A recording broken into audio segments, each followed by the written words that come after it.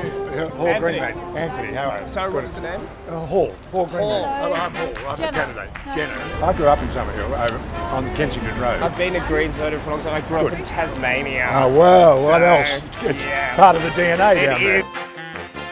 A week out from an election, we should be really clear about what either side stands for. 10 reasons for vote for us on the back.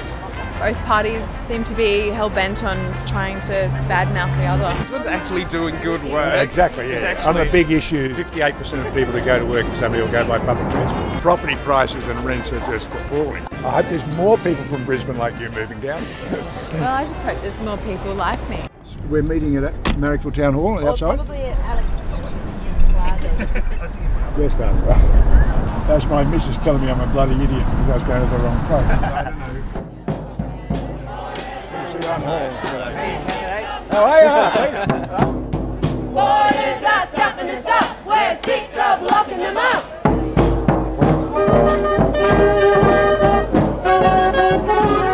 I see all these boat people here, but I do actually want to acknowledge the original owners and custodians of this land.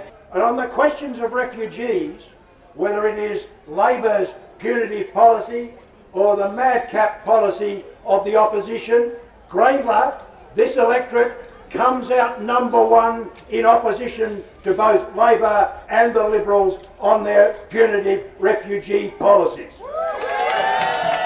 The Greens policy is quite straightforward, compassionate and practical. No matter how they arrive, they have a right to demand refuge.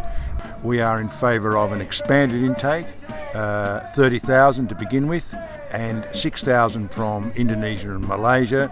That will ease the pressure on the, taking the boats and risking your life at sea. And when they get here, we're for community processing and, allowing people rights to work and rights to access to education and to housing and so on. So it's a compassionate and practical policy in response to what is one of the great moral challenges of our time. The other one, of course, is climate change.